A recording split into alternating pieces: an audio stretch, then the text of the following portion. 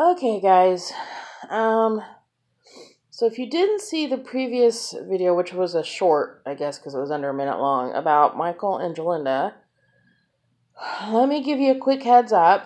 Last night at work, Michael cut his hand right here. It goes right like that. Pretty deeply, and if you go to my Instagram and Facebook page, you can see a picture of it at work. So he was sent to the hospital nearest his employer, which is actually in Peru, a town north of us. Excuse me. So he, of course, texted Jalinda, hey, I need you to come up to the hospital. They're probably going to have to do stitches, and I don't like needles. So anyway, Jalinda, her parents were taking her up to him, and in the process of getting there, for some reason or another, her dad had to suddenly slam on his brakes. Well, Jalinda, who 99% of the time wears a seatbelt, wasn't wearing a seatbelt and went flying out of her seat. She was in the back seat of a town and country minivan and managed to snap her ankle in 2 places. I haven't seen the x-rays, but I hear she did it good. So, and please keep in mind she is 18 weeks pregnant, I think, at this point. So, they splinted her, set it and splinted her. They did not give her any pain meds because she is pregnant. Last night, they did try to numb it up, but she was still feeling everything before they set it.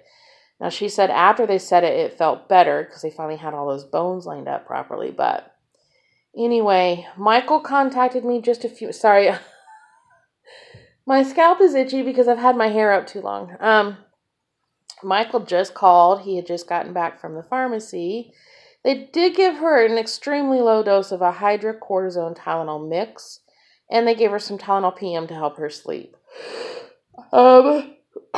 She's having a hard time getting around. So if you don't understand, Jalinda is, she's not a size 2. I'm not saying she's, it's just hard when you're not a size 2 to get around when you have a wounded limb, especially when the limb is your leg. So anyway, she is home. He is home. He ended up getting this super glued. They decided not to stitch it. I think part of the reason they decided that is because it took them so long to see him.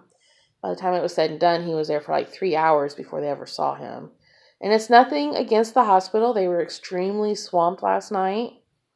So, I mean, it is what it is. When you're in an ER, that's how it happens. Priorities. More urgent care to the urgent ones. So, excuse me. He said his hand is hurting really bad. Of course, Jalinda's leg is hurting really bad. They came and got my wheelchair last night to get her into the house. Hoping that my chair doesn't get stolen because I hope they don't have it sitting outside. Our town is not very good. I mean, for that, you can't leave stuff sitting outside like that. So anyway, please continue to pray for them. She does have to call an orthopedic doctor on Monday and get that scheduled. Heaven only knows what that's going to turn into. I'm praying it's not surgery. I'm praying they can just set her permanently and cast it. Hopefully in like a walking boot, because mobility for her is extremely important right now, especially with being pregnant. Unfortunately, because she is pregnant, healing will take even longer, as most people know. When you're pregnant, your blood flow is about that baby and not anything else. So hopefully, I laugh out of just, I'm not laughing at her. It's just this whole situation is so crazy. And 2022, it's January 15th? And it has sucked. Like, oh my God, sucked so far. I have been extremely sick. Our van broke down. Thankfully, we were able to get it fixed, but our van broke down. There's some behind the scenes situation with our family going on that I'm not, Richard and I, and not our children, but my extended family and us, Richard and I, are having some issues. And it's just like, how am I hating? 2020, 2021, well, we got our place. We found out we're having grandbaby number 5. We got to go bring home our Seth right before the end of the year, right before Christmas. We got to go get Seth and bring him home. So there was, a few good points in 2021. But 2022 is like, okay, for those 3 good points, I'm going to kick your butt for the next month. Anyway, guys, didn't mean for this to turn into a bit of a rant. Please pray for Jalinda and Michael as they go through this and as she heals. She was so worried about her baby last night. I will say that when she was thrown out of the seat, she instinctively protected her belly. Probably how she hurt her ankle, actually, is because of the way she moved to protect the belly. And the baby's heartbeat was fine. The baby's movement was fine. So baby is doing good and is okay, thank God. Jalinda will be okay. It's just going to be a rough road for a while. And yeah, there's all that. Oh, and we found out that my dad is in stage 5 kidney failure and has to start doing dialysis. I knew there was something else like major going on this month.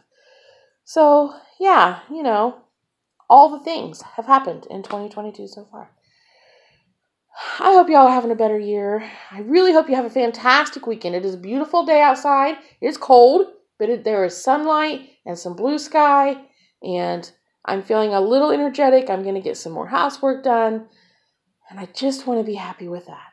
Just need to focus on that, right? Please forgive the glasses. Like I said, I'm getting ready to do housework and yada, yada. I don't even know if I'm putting in my contacts today, but I wanted to do this update after posting that quick, short thingy last night. Thank you guys so much for your prayer and your love and your support, and I will see you guys in a much better video later.